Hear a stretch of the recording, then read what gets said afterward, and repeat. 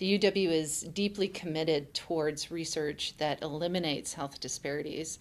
And to move in that direction, we need to uncover the mechanisms for why disparities occur, really get to their roots. And in order to do so, we have to embrace next generation research methods that allow us to do things like link cells to society and neurons to neighborhoods. This opens the door for new precision medicine therapies, new clinical interventions, and new social policies that hopefully can make a big difference.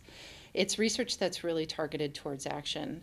The new Center for Health Disparities Research will be based at University Hospital, and with the new funding that we've received, we will be hiring 30 new personnel in order to drive this initiative forward. Yes, so I am the director, the founding director for the center, and joining me are two deputy directors, Dr. Barbara Bendland, who is a professor of medicine here at the University of Wisconsin. She has a background in neuroscience, and Dr. Gilmore Bykowski, who is an assistant professor at our School of Nursing and is an expert in health equity.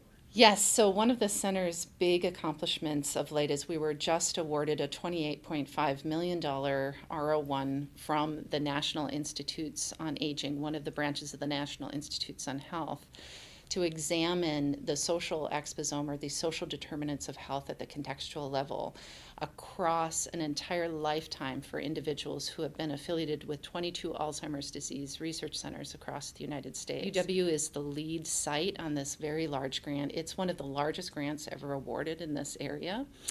So we're very, very pleased, and we see this as the foundation towards a whole host of other studies, learning how the environment links to our cells and ultimately produces both wellness and disease. The social exposome is the idea that all of the factors that you experience across your life influence your health all the way down to the cellular level.